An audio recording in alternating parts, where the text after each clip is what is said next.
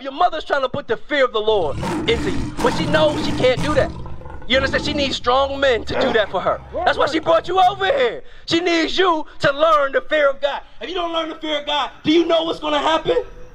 You don't know what's going to happen. We're going to show you what's going to happen. Give me Isaiah chapter 66, verse 15. I'm going to show you what's going to happen if you don't have the fear of God. All right? We don't want this. Your mother doesn't want this for you. You understand? She doesn't want this for you. She loves you, so she's like, here, this is my son. Help me. You understand? Help me. Because I know, you understand, if he doesn't get right, judgment is coming. Read what you got. The book of Isaiah, chapter 66 and verse 16. For by fire and by his sword. Read verse 15. Verse 15. For behold, the Lord will come with fire and with his chariots. You hear what the Bible said? The Lord is coming back. He's coming back with fire. You understand? He's coming back with UFOs. Them UFOs you hear about, he's coming back with fire from the UFOs to burn America. To burn this place. Come on. And with chariots like a whirlwind, to render his anger. To do what? To render his anger. He's coming back very, very mad because there's a lot of his children out here committing sin on the earth. And there's not going to be no more repentance in that day. As soon as that sky crack, that's it. You understand? That's it. Right now you have an opportunity to change your life, to get your spirit right. You understand? You have an opportunity to learn God's laws, to repent, to keep the commandments of God, to cleanse your soul from all the iniquity, from all the evil you've seen growing up as a child. You have an opportunity to change that right now. You're learning what's going to purify and to cleanse you. God's law is the only thing on this earth that can do that, to prepare you for the coming of the black Messiah. That's right. That's the only thing that can prepare you for that. Come on. To render his anger with fury. With what? With fury. Do you want to feel God's anger with fury? Is that what you want, Julius? No, you shouldn't want that. You understand? God has created all different types of evil on this earth to judge the ungodly. Right. All different types of things He's created on this earth. Come on. And his rebuke with flames of fire. He's coming back with a rebuke of flames of fire. Now I know what you're thinking. All right, well, what if I'm not here? What if I die before Christ comes back? Or maybe Christ ain't coming back. Maybe that's what you think. Give me Job chapter 31. Read verse 3. I'm going to show you what God has reserved for the sinners of his people. I'm going to show you that in the Bible. All right? Read what you got. Job chapter 31 and verse 3. It's not destruction to the wicked. What's the Bible say? It's not destruction to the wicked. God says there's destruction for the wicked. You know what the wicked are? Everybody that follows the so-called white man and his philosophies. You understand? The white man told you that you can commit fornication. The white man told you you can get an abortion and kill your babies. The white man told you all of these things that you do that we practice commonly in the places that we live. You understand? Those are not God's instructions. Those are instructions from all the nations around us. And God says that he has punishments for those people. Read it again from the top. It's not destruction to the wicked. Destruction is for the wicked. That's a punishment. Come on.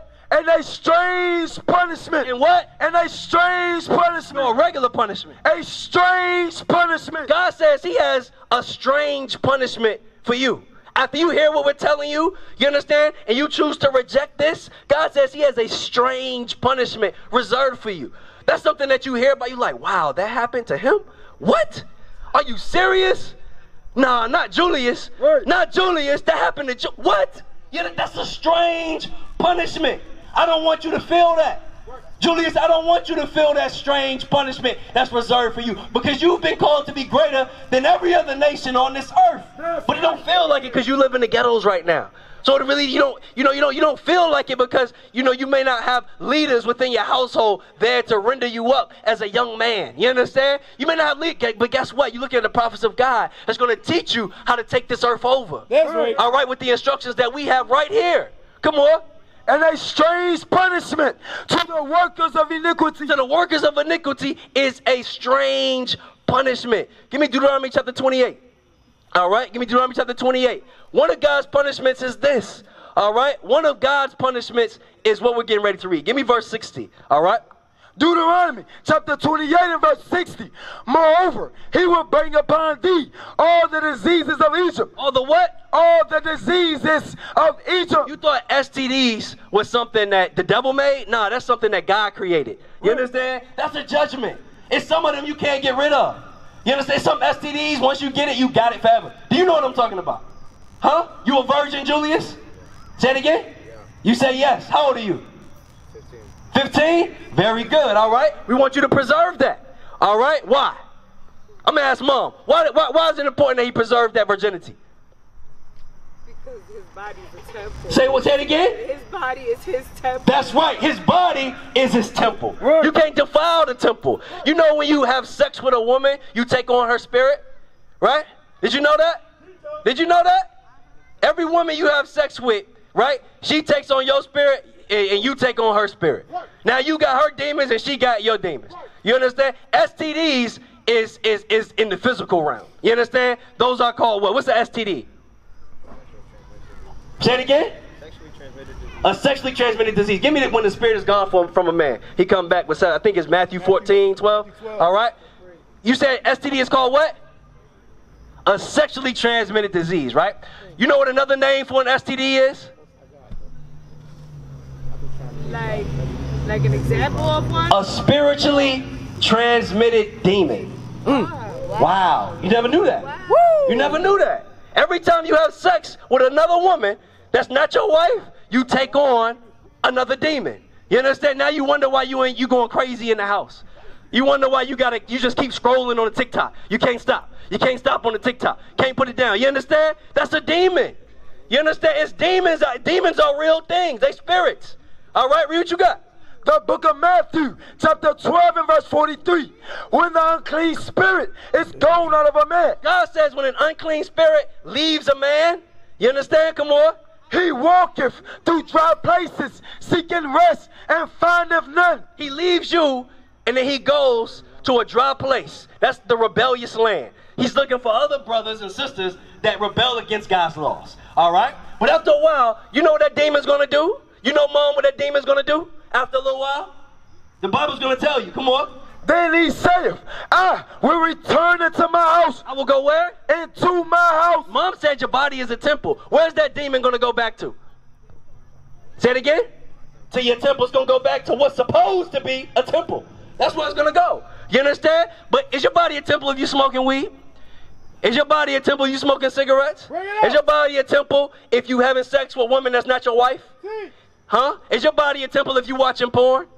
You understand? No, it's not. Is your body a temple if you are even hanging out with brothers that do these things? Huh? Is your body a temple? Is your body a temple if you're doing those things? No, it's not. You're defiling your temple. You understand? Read. Then he saith, I will return into my house. So when that spirit comes back, he's supposed to be coming back to that temple, right? But if you're caught up in these sins, all right, that God calls iniquities, abominations, you understand? That's evil. That spirit will come back and he's going to be comfortable. All right, come on. From whence I came out, and when he is come, he findeth it empty. He found it empty because you're supposed to have what inside of you? God's laws. You're supposed to be keeping his commandments. You're supposed to be reading the Bible. How often do you read the Bible? Say it again. You don't. How often do you pray? Not often. You understand? God says you need to pray 3 times a day. Right. You understand? That's what the Bible says.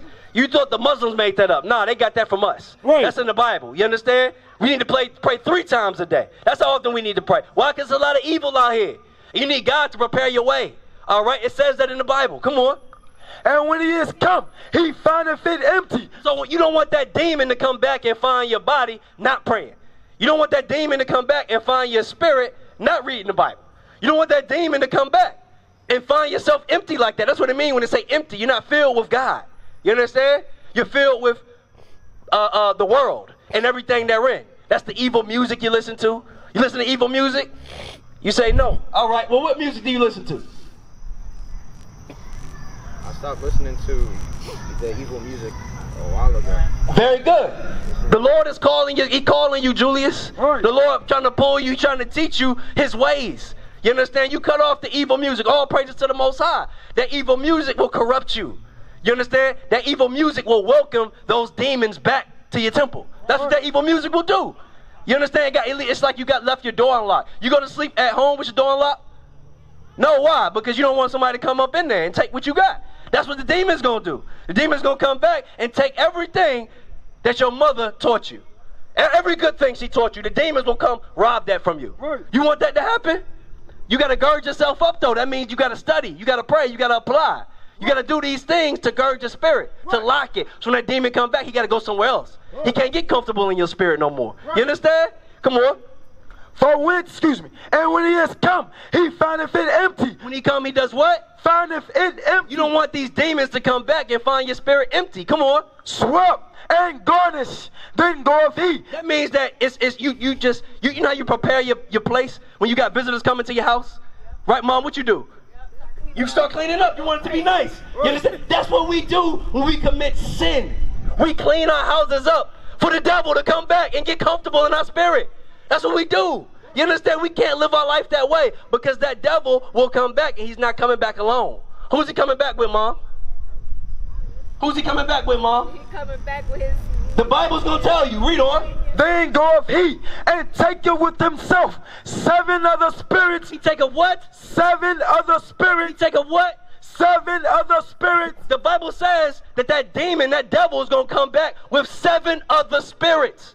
You understand? You thought you was dealing with pornography, right? That's what you thought. Not just you, because there's many people out here that deal with that spirit. You thought you was just dealing with pornography, right? I can watch a little bit of porn. I only do it once a day. You understand? That's what we think. All right, yeah, you know what I'm talking about, right? I can only do it once. I'm good. No, that demon is going to come back.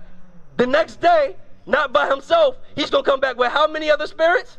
7 other spirits. That's 7 other what, Mom? Demons. That's 7 other devils. 7 other... I'm going to show you what demons they are. All right, give me a minute. Finish that up. 7 other spirits, more wicked than himself. More what? More wicked than himself. Those demons are more wicked than himself. That's who he's coming back with. He got friends. He's coming back with friends. You understand? Come on. And they enter in and dwell there. In the last state of that man. In the what? In the last state of that man. That means each time you commit that sin, you understand? Come on. It's worse than the first. You're getting weaker and weaker and weaker and weaker and weaker and weaker. The devils, the demons are making you weak. They're taking your soul from you. That's what them demons, they taking your soul from you. You thought you had to make a deal with the devil to sell your soul. That's what you thought, right? You thought you had to get a sheet of paper and sign your soul over to the devil. That's what you thought. No, every time you commit sin, you're selling your soul to the devil. That's what you're doing. Every time you commit sin, you're selling your soul to the devil. All right? Give me Mark chapter 7, verse 21. Read the demons that the brother's fighting with. Come on. For within, out of the heart of men, out of the mind of a man. Come on. Perceive evil thoughts. Perceive what? Evil thoughts. What type of demons be in your mind? Come on. Idolatry. Adultery. Come on. Fornication. Fornications. Come on. Murderers. What? Murderers. What? Murderers. That's hatred for your brother. Somebody disrespect you. Now you got hatred for them. Maybe you ain't murder them yet, right? But you're thinking about it. You're plotting about it. God calls that murder. You got murder on your mind. You just ain't did it yet. That's a demon. That's hatred. You got to get that spirit out of your mind. How you going to do it if you ain't got the Bible? How you going to do it? Come on. Thefts, covetousness. What is it called? Thefts, covetousness. You know what covetousness is? And covetousness is not being content with what you have. You understand? You're willing to break God's laws to get what you want. You understand? Because you see what everybody else around you got. And it make you feel some type of way. You understand? But you ain't got the means or the resources to get it like they did. You understand? They probably got it doing some evil. Now you know what you think about? You're going to do some evil too so you can get on their level. God calls that covetousness. You got to come out of that spirit. You got to repent. Be content with the things that you have. The Bible tells you to work. Get a job. Take care of your family. Provide for your nation. All right? God tells you to do it lawfully. You understand? According to God's laws. All right? Because the Bible says something about evil men that break God's laws to get ahead. The Bible says something about them. All right? You don't want to be found like that. That's not how you want to be found. All right? You don't want to get ahead by breaking God's laws. You understand?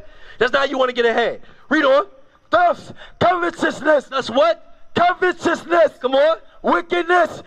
What is it called? What is it called? Wickedness. Come on. Deceit. What's it called? Deceit. Come on. Lasciviousness. What's it called? Lasciviousness. You know what lasciviousness is? That's a strong sexual desire. You understand? That's the desire that a lot of these men get when these little girls be shaking their ass out here. All right? You know what I'm talking about? Little girls be twerking over here in the street. You know what I'm talking about? That's the desire that the little boys get when they see the little girls twerking in the street. So, Julius, you know what that means? You got to learn God's laws so you can keep order out here in this neighborhood. You got to, hey, y'all chill out. Don't do that. That's not good. That's nasty. I don't care. You understand? I'm a watchman for you. God set me up to look over y'all. That's what you are.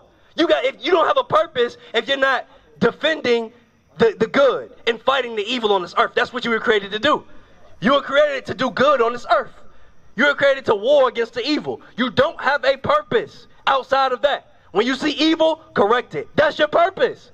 That's your purpose on this earth. It's to be a good example, you understand, to those that are within and without. That's your purpose. Outside of that, you're just a zombie walking around here with no life in you. That's going to give you the life that you need to feel like you fulfilled your role on this earth. Come on. Excuse me. Thefts, covetousness, wickedness, deceit, lasciviousness, and evil eye. And what? And evil eye. You know when you look at somebody and you just don't like them? They ain't did nothing that you know about, but you just don't like them. You understand? You know what God calls that? We just read it. What was it? An evil eye. You understand? We can't be out here with an evil eye for each other. You know who got an evil eye for each other? Let me ask him. You know who got an evil eye for each other? Our own people. Our own people. Who does our own people have an evil eye against? Specifically, give me an example. Our own people who are. What about the Crips and the Bloods? They got evil eye for each other? No. Is some Crips and Bloods out here? No. In Virginia Beach, is it Crips and Bloods? Yes, it is. You know that. You understand? I grew up in Virginia Beach. I know it's Crips and Bloods out here.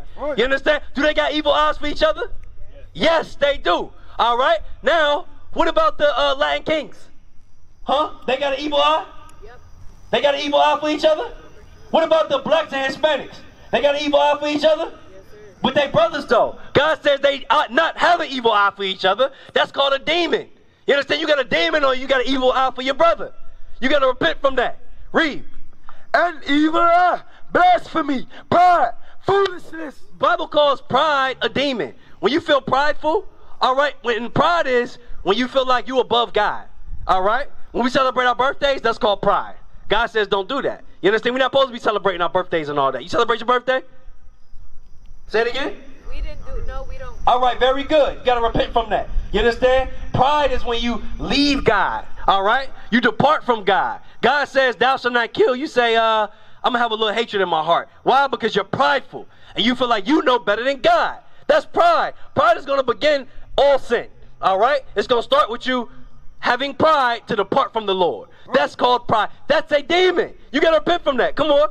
Foolishness, all these evil things. All these what? All these evil things. All these demons, come on. Come from within and defile the man. They defile your temple. Remember that temple we were talking about? You're supposed to keep clean and holy? God says all of these things defile your temple. They defile it. All right? Your temple is supposed to be holy, but it's only as holy as you keep it. Your mama can't keep your temple holy for you. You understand? She can't control what's in your mind. How's she going to do that? She can't. You understand? She cannot do that. Right? You got to fix what's going on in your mind first. All right? What is a nation?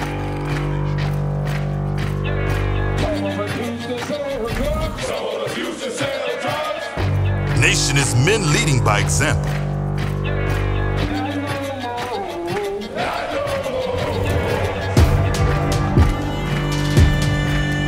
Nation is family.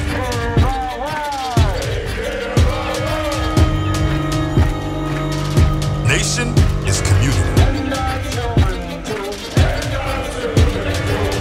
Nation is children with role models.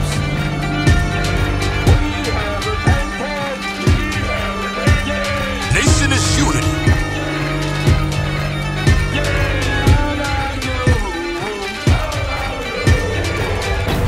Nation is you.